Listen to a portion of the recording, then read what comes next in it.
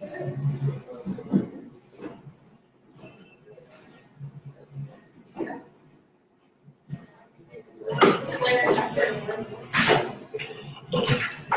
everybody. Dr. Marion Wallace coming at you again from Starbucks. Hopefully, you guys have gotten off to a great start in your day. I don't plan on taking too much of your time today. This is hopefully going to be something short. I just want to touch on a point. Before I do, I want to remind you about the resources that are going to be in the description box. Everything from skills and high demand courses, which are accredited courses, consulting and coaching subscriptions, as well as full-time coaching, copies of books, and other information. Hopefully, you are investing in yourself in some way, somehow, whether it's time, money, studying, research, reading.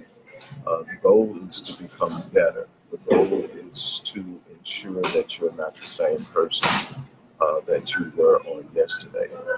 I want to talk to you about knowing your why and why it's so immensely important.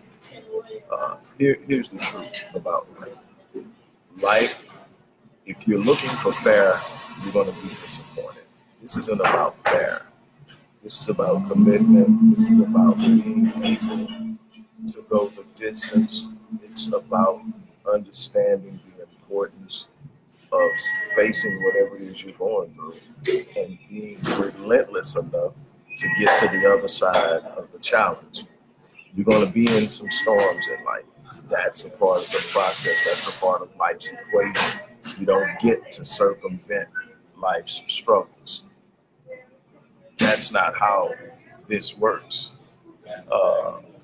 And what I've found is the difference between those who are able to push through for what they want and those who don't is those who do have a very clear understanding of why they're doing whatever it is they're doing. And the why is so huge that it transcends any particular issue or problem that they could face. I've heard a person who was out of shape, severely out of shape, especially for their age.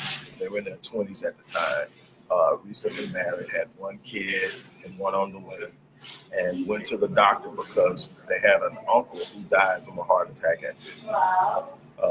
And so that kind of triggered the process. But they went and the doctor took the test and everything, said, okay, go to lunch, come back.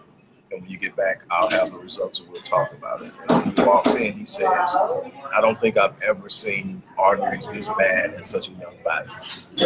And basically he asked a question. He says, do you have kids? He said, yes, I have a son. He says, do you want to see your son walk across the stage on his high school graduation? He says, absolutely yes. He says, you mentioned earlier your wife is pregnant. What do you have in her girl? He says, do you want to be present to walk her down the aisle, or are you okay with another man doing that?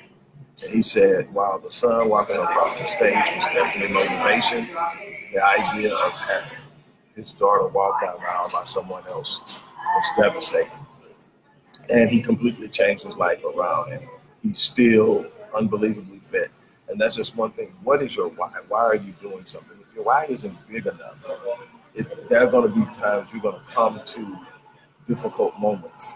And because your why isn't big enough, you're going to fold. Because it's just going to be easier to give up. It's going to be easier to turn around. Why are you doing it? What's the reason behind what you're doing? If you're doing it just for, a paycheck, I'm telling you, there are going to be some things that will show up that'll make that paycheck look small, or make the idea of whatever you think you can be paid small.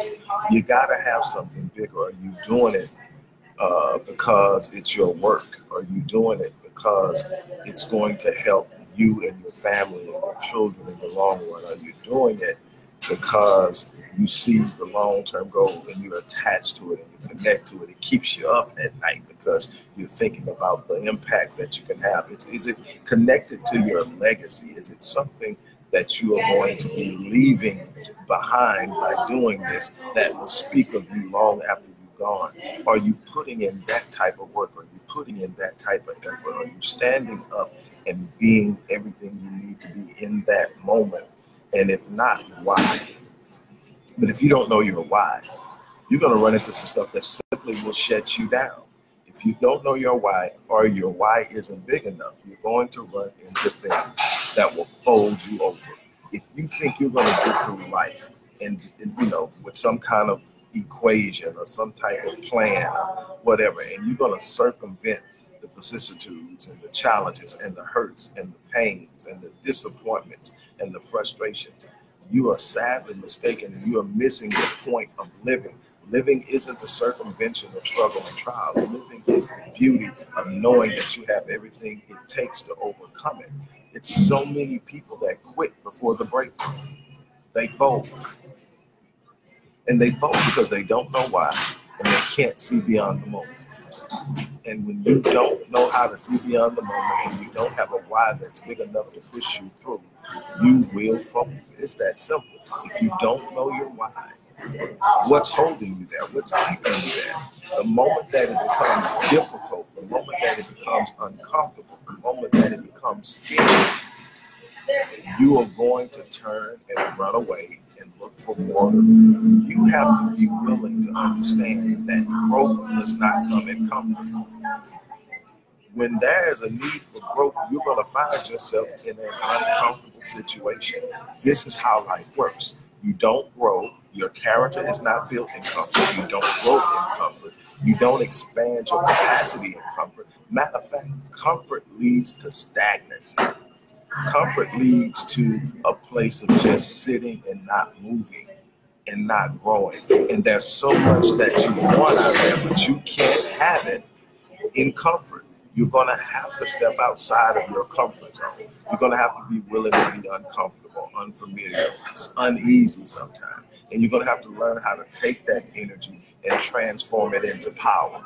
That's what knowing. When your why plants you, if your why is big enough, it will plant you. And when your why plants you, you can't get off of that square. You're going to hold your position. You're going to stand your ground. You're going to push through. You're going to know that if you keep working at it, if you keep hammering on your craft, if you keep putting in the work, if you keep waking up every morning, you're going to get better, and there is inevitable change as you grow.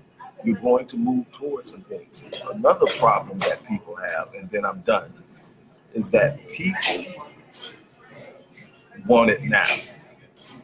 I look at some people and they've got these big ideas of what's possible, but they want it now. And when I say now, I mean some things they want now. This is one of the setbacks of working at Starbucks. We're always using the winder. But one of the setbacks of this thing is that, but they want it now, and sometimes now means immediately, sometimes now means 2 years, 3 years, 4 years. But there are things that you're working for that may require 5 years, 6 years, 7 years. There's absolutely nothing that if you set your mind to work on it, and you've been there, that you can't at least put in 5 years. I mean 5 years of hammering on your craft, banging on your craft, working on it, building it, growing it. And here's the thing. I've seen people walk away from progress because they're not where they think they should be. They miss the point. The progress is your guarantee. The progress is your evidence. The progress says you're not where you started. And if you're not where you started, then you're moving. And if you've moved in a direction where things have improved from where you started, then you are moving in a direction. The last thing you do is walk away from progress. Now, if you're in the same place you were 5 years ago, I mean, nothing has changed, or you're in a worse situation than you were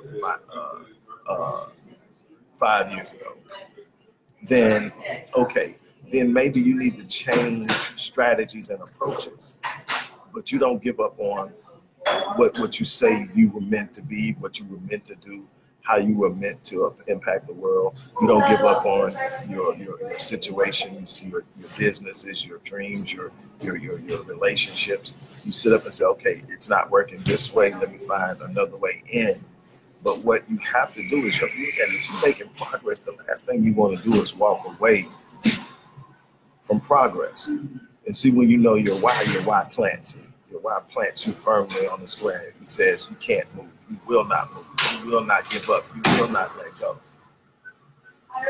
I mean, I am grateful for the opportunity to be in this world. And while this is definitely not where I plan to be or where I would want to be at this stage of my life, I've seen some beautiful things. I've been able to do some beautiful things, and I know what's possible, and I know where I'm coming from on this stage of my journey. I know that a lot of people had written me off in 2012. I know a lot of people wrote me off in 2006, and yet here I am, and I'm reaching people every day. I'm receiving emails and messages telling me how I've helped them and how I've changed their lives, and how they want me to keep doing what I'm doing.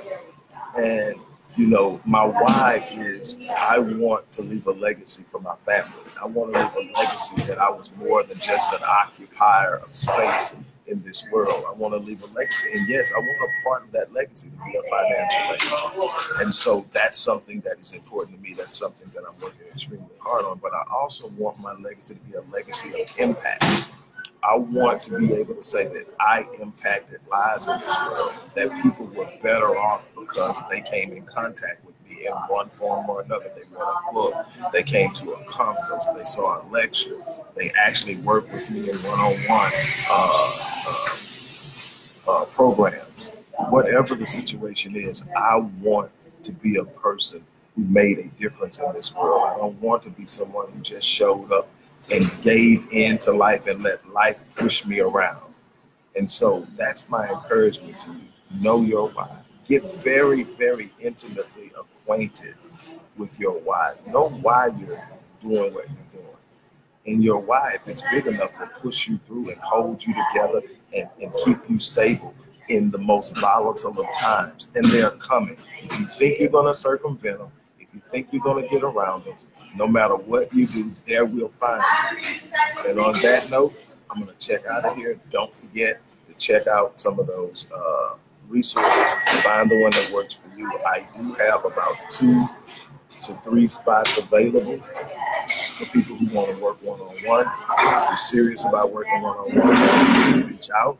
On that note, I'm going to get out here. As I always say, I am going to live my life on full so that when it's time for me to leave this place, I down on E.